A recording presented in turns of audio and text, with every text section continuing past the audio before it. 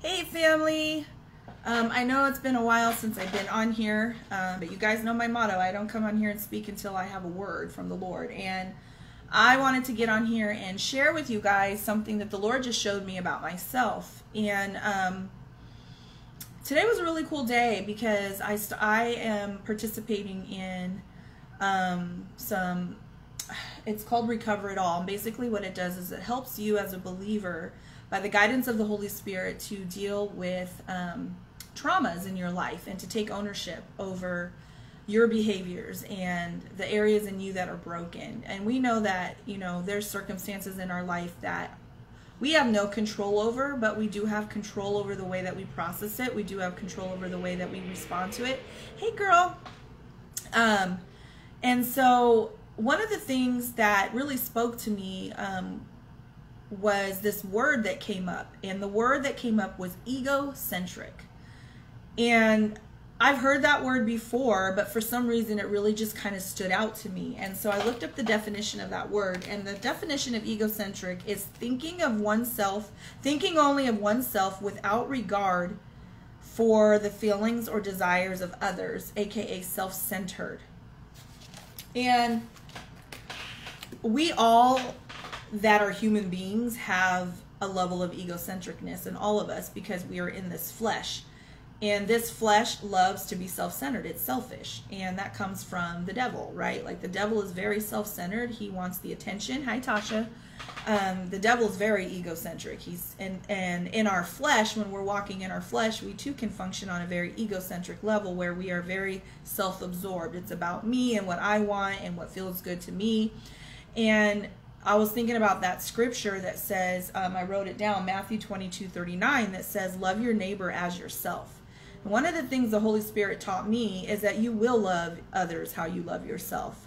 If you don't think highly of yourself, if you don't respect yourself, if you pick yourself apart, if you are critical on yourself, if you are highly judgmental of yourself, hi Cynthia, you will treat other people that way. You'll be very critical of other people. You'll be hyper judgmental of other people. You'll break people apart. You break them down. You tear down their character. The way you treat yourself is, in essence, how you're going to interact with other people in your life, and vice versa. How people feel about themselves is how they're going to treat you. And so the Bible, what I love about the scripture, what I love about when the Holy Spirit teaches you is that the scripture doesn't lie.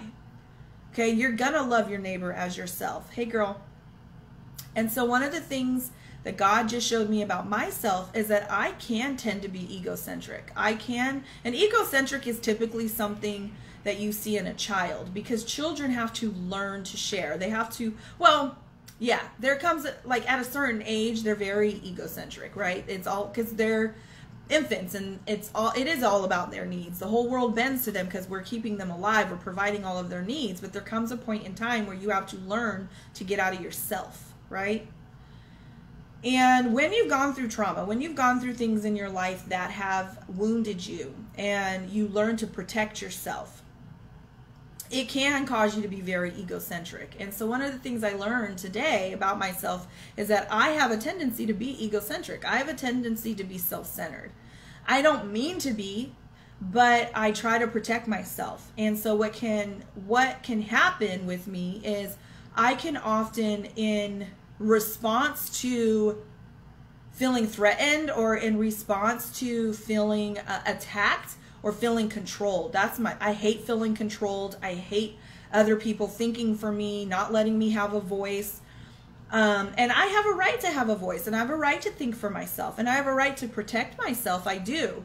But the way that I often function in that is to just pull back completely. And I oftentimes will not consider how that affects other people. And that is egocentric, okay? And the beautiful thing about having a relationship with God, the more you get to know God, the more he shows you yourself. And sometimes the things that he shows you aren't pretty, but God never is doing it from a place of trying to shame you or guilt trip you. He does it to free you, because remember I talked to you guys about how God plants seeds of promise and Satan comes along and plants seeds that try to choke out who you really are, who God's really called you to be. And the way he does that is through our trauma, right? The way he does that is through situations that have been harmful and hurtful. So whenever we start to feel threatened, whenever we start to feel attacked, whenever we start to feel cornered, our defense mechanisms come up. It's like survival of the fittest or something like that, where you're either fight or flight, right? And so I'm sharing this with you guys because I think that we all can relate to being that way sometimes. I think that we can want to scour back, and it's hard for us to deal with conflict. It's hard for us to deal with uncomfortable situations. It's hard for us to have those tough conversations. And here's the boundary that God is teaching me, is that you don't owe anybody an explanation. You don't owe anybody an explanation. You don't have to explain yourself to people, because guess what? Some people are going to understand and some people aren't. And some people, the Bible does say, don't cast your pearls before swine, because some people you're going to spend and exert all of that energy and they're going to just trample over it anyway. However, you should desire to treat people in a way that you want to be treated. And there is a thing called common courtesy, right? And sometimes it's just a matter of having a conversation of saying, this is what I need to do for myself. And I'm not coming to you for approval. I'm coming to you out of respect to tell you that this is what I need to do for myself, so that you understand why you see this change of behavior, right? And so there is a difference between going to people for approval and treating people how you want to be treated. And so I challenge you guys to look at yourself and look at the places that you may have egocentric behaviors, and allow God to show you how to navigate through that, to where you can be true to what God is showing you and the direction that God is moving you and the things that God is telling you are best for you, but in a way that doesn't crush and hurt other people. Because when we're guarded, you guys, when we're guarded and we're holding up our weapons to protect ourselves, then anybody who tries to come in the vicinity of you winds up getting cut up. And that is not the Spirit of God, okay? And let me be clear, there are times when you do need to be firm. There are times where God will be like, there is no point in communicating right there, because you're not going to be heard, and it is a toxic situation. When it's a toxic situation, then those boundaries are necessary, and that's not you being egocentric. That is you putting up your proper boundaries. I'm just speaking in general. I've learned that sometimes the way I respond to things cannot leave room for me to consider the way that it may be affecting other people. And people may not agree with you. People may be hurt by decisions that you need to make for yourself. And that is their responsibility to dig through that and why that hurt, why that's provoking a hurt in them. But it doesn't mean that we don't make an attempt to treat people respectfully or to communicate. And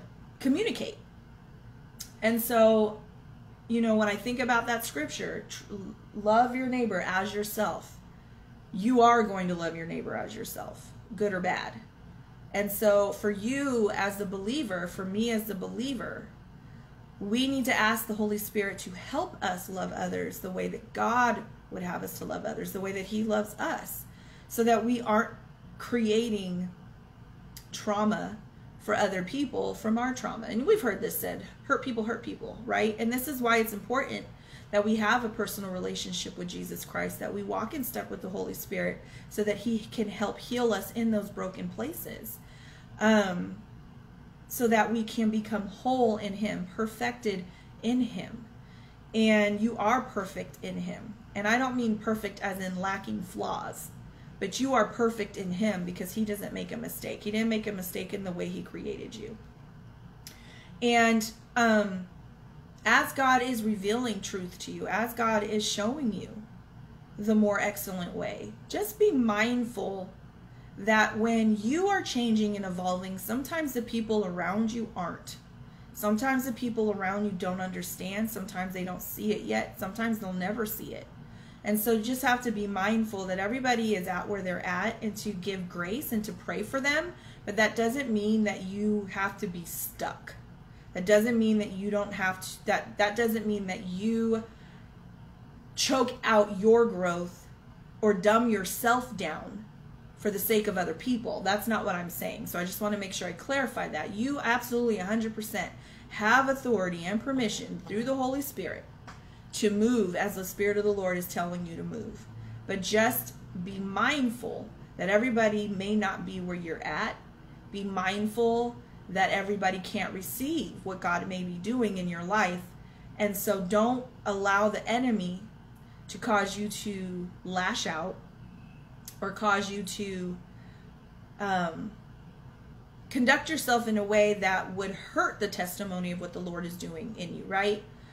And so it is a very fine line, you guys. It is a very fine line of being respectful and courteous and flipping on the other side of falling back into being like a people pleaser and over explaining yourself. There is a boundary there. And only God can help us navigate that. Only the Holy Spirit can help us navigate that, because naturally we are selfish. I mean, we are. Let's just be honest. Naturally, we are that way. We want what we want when we want it. We want it our way. It's the highway. We all have egos and pride, and we have to allow the Holy Spirit to help us walk in humility and willingly place ourselves underneath the guidance of Christ, because we have the potential to hurt people. We have the potential to do immense good and immense damage all in the same breath, right? And so that's why we need the Holy Spirit. That's why God gives it to us. And so I just wanted to share with you that I learned that about myself, because the point of this page is to share with you guys my testimony of how the Lord is maturing me in the faith. And I do feel that I have some apologies to make. I'm not going to be apologizing for the direction the Lord is moving me in, but I am going to apologize if I have caused any offense, because I feel that that's what God is saying for me to do. And so I just wanted to share that with you guys. I hope it encourages you. Hey, Melba, that God He's so good. He really is, because He helps mature us. He helps us see things about ourselves sometimes that are very hard to see and very hard to acknowledge. But it's a part of the growth process, you guys. It's a part of being matured in Christ. And embrace it. Embrace it, no matter how uncomfortable it may be. Because the beautiful part is that when you embrace it and you look at the things that God is bringing up to the surface. Think about gold. Gold goes through a purifying process. It goes through the heat, goes through some circumstances, right? For the dross to be, the impurities is what the dross is, to be brought up to the surface so that it can be wiped away. God does that in our lives. He brings up things about ourselves that we may not necessarily want to acknowledge, because it can be painful, it can be uncomfortable, and our own egos think our own stuff don't stink, right? Like the Bible even talks about that there's a way that seems right to a man that's not, okay? And we always are going to be team ourselves. Yeah, we're always going to be team ourselves, right? But we understand that this life is not about us. But God is gracious enough to allow us to be a part of His plan.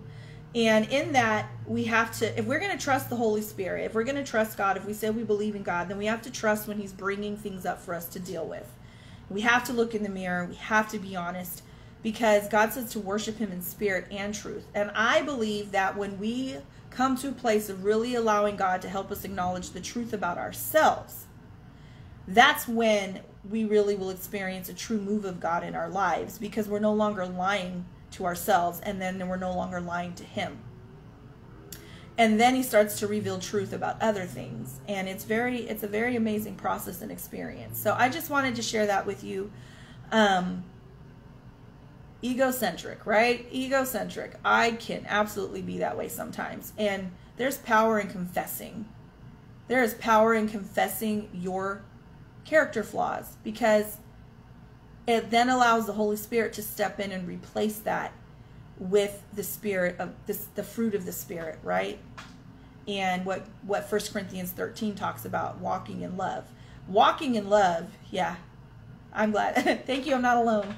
Walking in love doesn't mean conformity, you guys. Walking in love doesn't mean agreeing with everybody. Walking in love is allowing the Spirit of God to move and speak through you, and allowing Him to mature you, and allowing Him to teach you how to deal with people who are difficult, how to deal with situations that are difficult.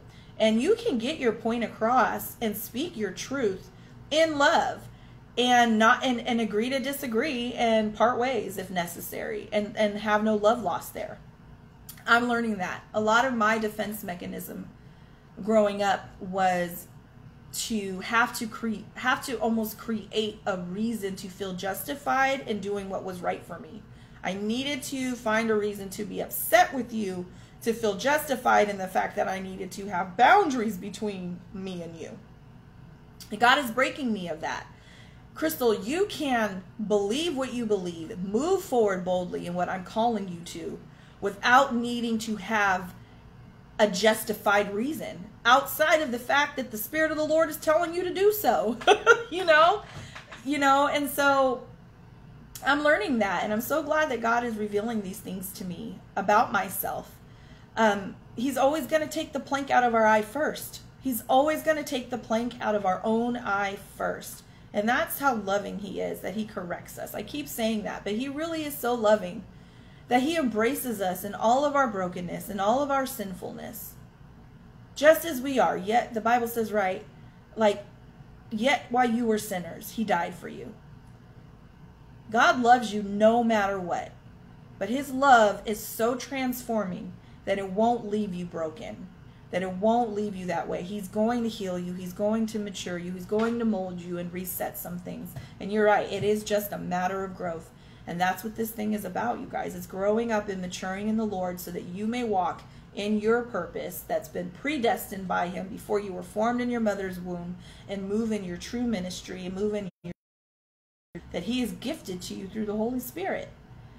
And to get rid of the lies that Satan has been telling us and that we've been believing, that have quenched the Holy Spirit in our lives because we're believing the lie over the truth. So let God bring up those lies so you can get rid of them and move in the truth of who you really are. Do you know who you really are? And the only way you're going to know that is when you truly come into understanding who you belong to and how great he is, right? So I love you guys. I wanted to share that. I know it's been a while since I've been on here, but I just did not have anything to share at that time. I am working on some things that the Lord has put on my heart. So I do ask that you guys pray for me as I move forward in the things that God has called me to do and to say. It's challenging for me and it's scary.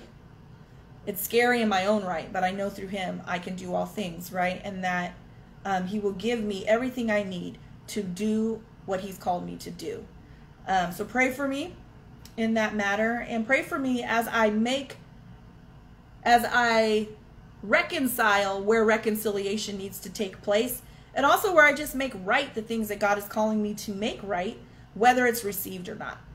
It's not about it being received. It's about obedience. Obedience is better than sacrifice, right? I love you too. All right, you guys, I love you. I'm praying for you. I hope to be on here more this week if the Lord tells me to.